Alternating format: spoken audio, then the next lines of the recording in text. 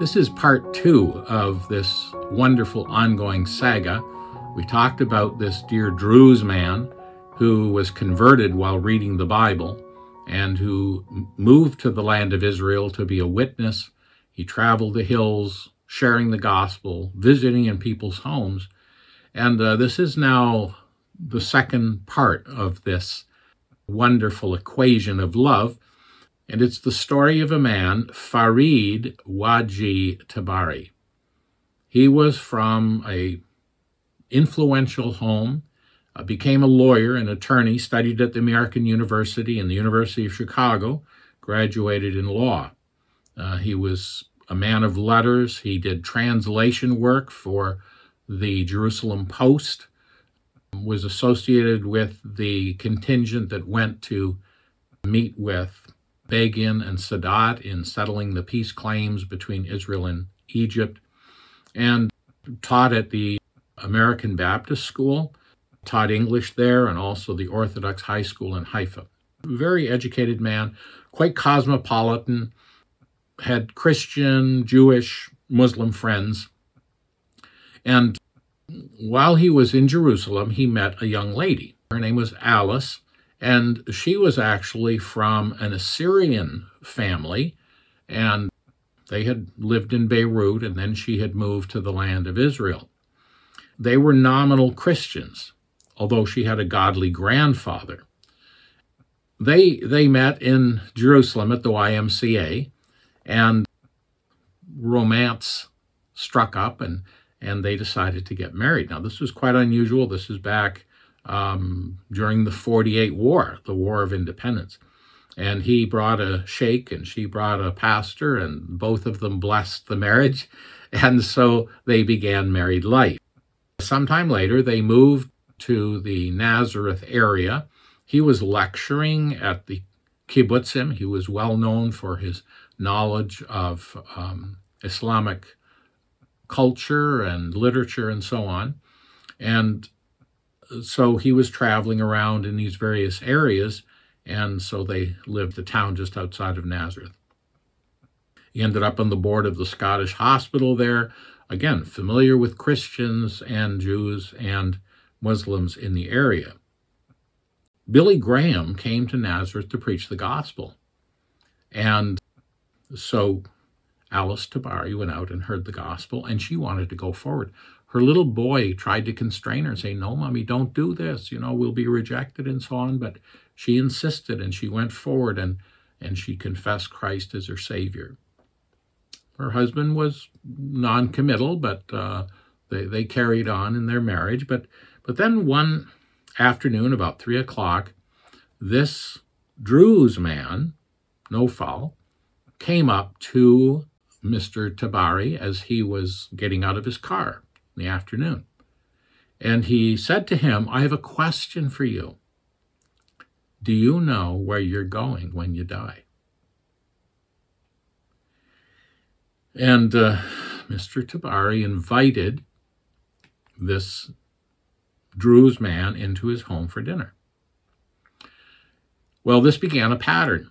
And his wife, Alice, she had gone from church to church, but had not really found a home where she felt these people were serious about the things of God. And so she asked this Druze man, where did he meet?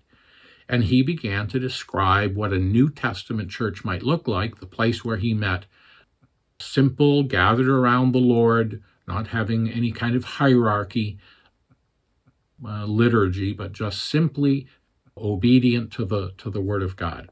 And she became very excited about that. Well, I don't know all the details, but eventually they moved to the Haifa area, and she began to fellowship with the Christians there at a local New Testament church. Well, eventually her husband decided he wanted to be a judge, a Sharia judge. And the Christians there felt this is very unfortunate. They thought if this happens, he'll forbid his wife to come out to fellowship with the Christians and so on. But that was not God's plan. He was appointed a judge and began to serve in the Jaffa area, which is quite a bit south, down south of Tel Aviv. And he was trying to commute, but it's a long journey. And finally he said, I just can't do this. And so he rented a room in Jaffa. And he would go down for 3 or 4 days and then come back for the long weekend. Well, he was looking for a quiet place. He liked to study, liked to read, and he wasn't interested in all the partying that goes on in that city. And he found a nice quiet room, but it was in a Christian guest house. And in the evening, the Christians would invite him to come to a Bible study. Now, most of these people were Messianic Jews. They were Jews who had discovered that the Messiah promised in the Old Testament was in fact the Jesus of Nazareth who had died at Calvary. And they'd put their trust in him, not simply as their Messiah, but as their sin bearer. They understood what Isaiah 53 and Psalm 22 were really about.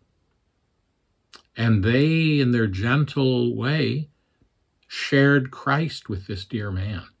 And there, while he was in Jaffa, in Yaffo, it was there that he put his trust in the Lord.